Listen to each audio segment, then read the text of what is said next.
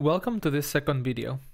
Today we are going to continue our study of topological spaces, and more concretely we're going to continue looking at this idea that topological spaces may have holes that we want to detect. We already pointed out that depending on the type of the hole, one may want to use different tools to detect it. Our current goal is to focus on holes that can be detected using loops or paths.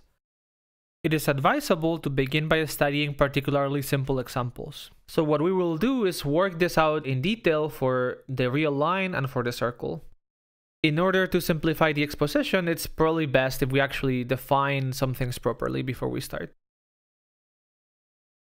Imagine we have a topological space A, and there we fix 2 points, P and Q. We may focus our attention on paths that begin at P and finish at Q. If two paths can be deformed into one another, we want to regard them as being the same. Therefore, the object we are interested in are the equivalence classes of paths with fixed endpoints up to homotopies that preserve those endpoints. We will denote the set of all those equivalence classes as pi1 of A, P, Q. There is a particular case that is of interest, which is when P and Q are the same point. That is, our paths must begin and finish at the same place, in this case P.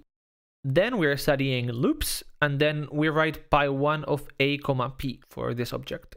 This is called the fundamental group associated to A and P, and we will see later in the further videos and lectures that this is in fact a group, as the name suggests, but for now we will just focus on its structure as a set. Today we're going to prove 3 statements. The first one says that in the real line, there's a single equivalence class of paths with given endpoints. This corresponds to the idea that the real line has no holes that could be possibly detected using loops. In fact, a more general statement is true, which is the following. Euclidean space has no holes at all. The way to see this is to prove that Rn is homotopy equivalent to a point. As we shall see, these 2 propositions are actually quite easy to prove. Then we will focus our efforts on the circle, and we will prove that given any point P in the circle, there are Z possible homotopy classes for loops that are based at P. This integer classifying loops up to homotopy is precisely the number of times the loop turns around the hole. We won't be able to provide a completely detailed proof in this video, but at least we will explain what the main steps of the proof are. Alright, let's focus now on the real line. We fix 2 points P and Q in R, and even though we are drawing them as distinct points, we don't need to do this. You may as well make the same reasoning with P being equal to Q. Our goal is proving proposition A that studies paths that begin at P and finish at Q. Since our paths are maps parameterized by the unit interval, it is probably best if we draw the unit interval as well. Recall that each path should take 0 to P and 1 to Q. Let's gain some intuition by looking at a few examples. The first path we consider is the linear motion that starts at P and finishes at Q. We call it gamma 1. For comparison's sake, let us draw some other example gamma 0 as well. The point of this animation is showing you that gamma 0 could be extremely complicated as a function from the interval into R. In order to compare gamma 0 with gamma 1, it's actually best to look at their graphs. Now we see R vertically and the unit interval horizontally. We will show first the graph of gamma 1 and then the graph of gamma 0. We see that the graph of gamma 1 is a straight segment because gamma 1 was linear, whereas the graph of gamma 0 oscillates back and forth until reaching Q. Nonetheless, there's a deformation, a homotopy that takes one to the other, and in fact we can write it explicitly. This formula exploits the fact that R is a vector space. Namely, given some t in the interval, we can interpolate between gamma 0 of t and gamma 1 of t. And this will happen in a way that is continuous in both t and s. All that we used is that any 2 points in R can be connected by the straight segment. Therefore, this argument applies as well to prove that the pi1 of Rn is also trivial, or to prove that the pi1 of any convex subset of Rn is trivial. In particular, you may remember that we already proved this for the open disk in the previous video. All these facts follow from proposition B, which says that Rn, or any convex subset of Rn, the formation retracts to a point. In the case of Rn, this basically works by taking each point and pushing it towards the origin along the straight line that connects them. This concludes our discussion about the real line and about Euclidean space in general. Let us focus now on the circle, which we regard as a subset of the complex plane. This is convenient in order to write some of the formulas that will appear later on, but sometimes we also think of S1 as the one-point compactification of R, or as an interval whose endpoints are identified. We will be studying loops that for convenience we base at the point 1, but we could do this for any other P in S1, and our goal is proving theorem C that says that there's Z many homotopy classes of loops in S1 based at 1. All of our loops will be parametrized by the interval 0, 1, so we draw it as well. We will show next 3 examples of loops, and as they appear, you should try to figure out how much they turn around the whole of S1. The first one we know already, it is the loop that turns once counterclockwise at constant speed. We call it gamma 1. Here's another example that we denote by beta, and if you look closely you will see that it also makes one counterclockwise turn. In particular, theorem C tells us that these two loops must be homotopic to one another. But how do we go about proving this? As in the case of the real line, it is much easier to look at graphs and not at movies in which a point is moving around. Therefore, what we're going to do next is, out of each loop in S1, we will produce a path in R that contains all the information about the loop.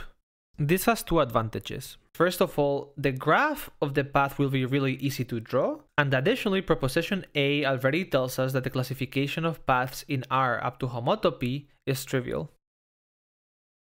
Let's look at the animation. On the left, we see the real line appearing vertically in red. On the right, we see the real line again, but displayed as a spiral on top of S1. On both sides, you see that we've marked out the integers. You should think of this picture as follows. S1 is a quotient of R. As we said in the beginning, S1 may be thought as being the unit interval with its endpoints identified, or equivalently as R quotiented by the action of Z by translations. The quotient map is then the exponential, and you can regard the spiral precisely as its graph. This means that if we take a point in S1, let's say the point 1, then its preimages, which are all the integers, will appear vertically above and below 1 in the spiral. The point is that we can use this quotient map to study loops in S1.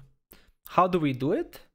Well, the idea is that a loop is simply a map from the interval into S1. As such, it can be written as e to the power of 2 pi some other function. This other function is then a function that goes from the interval into R, and we call this the lift. Lifting is a good name for this because what we are doing is taking a map into S1 and lifting it to the spiral that is on top.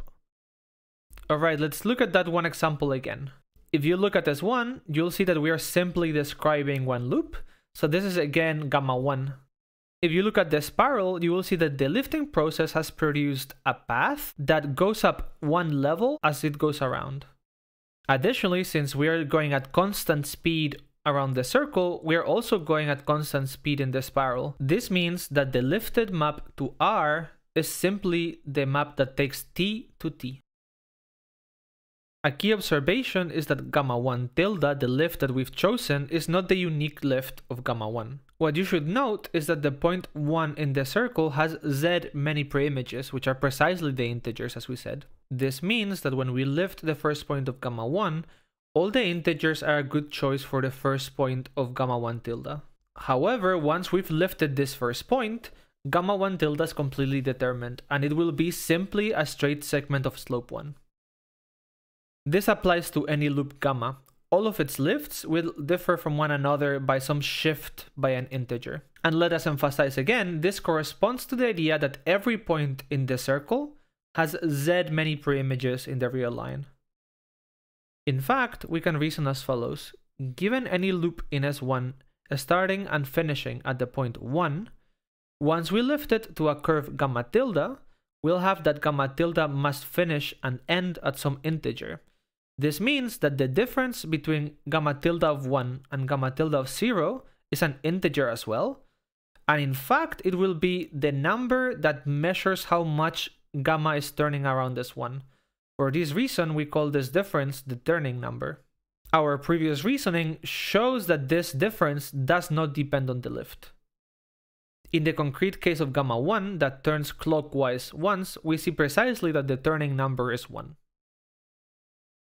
The next easiest example is gamma 2, the loop that turns twice clockwise around this one. As we see here, the lifts of gamma 2 send t to 2t plus some integer. In particular, we see that the turning number is 2, as we expected. In general, gamma k, the loop that turns k times counterclockwise around this one, will be lifted to the map that sends t to kt plus n, where n is some integer. Let us look then at a more interesting example. Here we have a loop nu that turns once clockwise, then 4 times counterclockwise, and then finishes turning clockwise once more. This means that nu has turned twice counterclockwise in total, and we see this on the left. We have a lift nu tilde that starts at 0 and it finishes at 2. This means that the turning number was 2. This means that we have two curves, nu and gamma 2, both of which turn twice. As such, theorem C is telling us that these two curves must be homotopic to one another. And how do we prove this? Well, we invoke proposition A. Proposition A told us that two paths in R with the same endpoints are homotopic to one another, and this is exactly the situation for nu tilde and gamma 2 tilde. As we saw earlier, and as shown in the animation, explicit homotopy is given by linear interpolation. What we can do then is take the homotopy between nu tilde and gamma 2 tilde and use its projection as the homotopy between nu and gamma 2. What this argument shows is that if two loops have the same turning number, that is, they turn the same amount around this one, then they are homotopic to one another. Lemma 3 states that the converse is also true. If two loops are homotopic, then they must have the same turning number. This claim is actually very similar to lemma 1. While lemma 1 was telling us that the loop into S1 can always be lifted to a path into R, lemma 3 is saying that a homotopy of loops into S1 can be lifted to a homotopy of paths into R. And now we are done. Up to filling in the details of lemma 1 and lemma 3, this completes the proof of theorem C. This brings us to the end of this video, so let us summarize what we've seen. First, we proved that there are no interesting loops or paths in the real line. The way in which we did this was exploiting the vector space structure in R. Exactly the same reasoning allowed us in general to contract Euclidean space to its origin, showing that it has no holes because it's homotopy equivalent to a point. Then we moved on to theorem C, which is one of the first big results in this course. It says that there's Z homotopy classes in pi1 of S1, and each homotopy class corresponds to the amount the loops are turning around the hole. We broke down its proof into 4 key statements. The first one says that any loop in S1 can be lifted to a path into the real numbers. Even though this statement is very intuitive, we will have to provide a rigorous proof for it later on. Using lemma 1 and the notion of lift, we then define the notion of turning number of a loop, which is basically a rigorous version of the notion of how much a loop is turning around the hole. We saw that the turning number is well defined because all lifts differ from one another by an integer. That brought us then to lemma 3, which is basically a restatement of theorem C. One half of the lemma we could just prove by picture. Namely, if we have two loops and they have the same turning number, then they must be homotopic. This followed from the fact that we could construct an explicit homotopy between their lifts.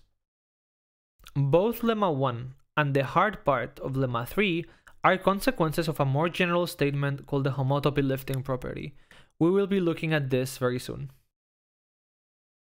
This concludes the sketch of proof of theorem C and also the video. So thanks a lot for watching, take care and all the best.